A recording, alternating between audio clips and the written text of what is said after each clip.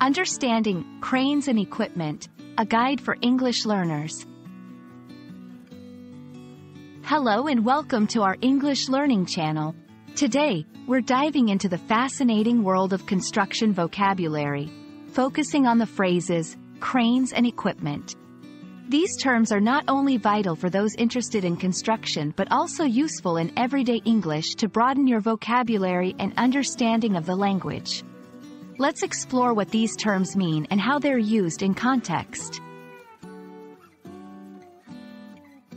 When we talk about cranes in English, we're referring to large, tall machines used for moving heavy objects by suspending them from a projecting arm or beam.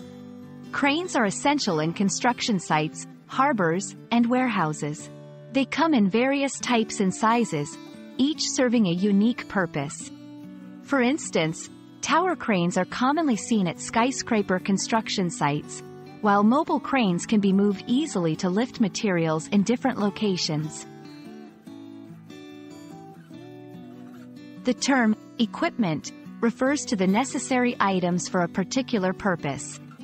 In the context of our discussion, it pertains to the tools, machinery, and gear used in construction projects.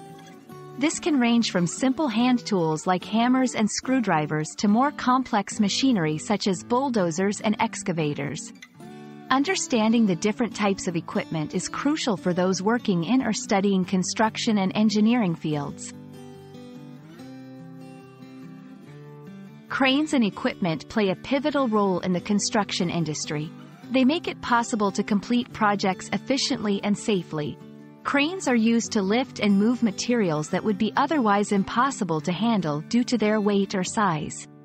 Meanwhile, equipment encompasses a broad category of tools that perform various functions, from digging and earth moving to material handling and finishing works.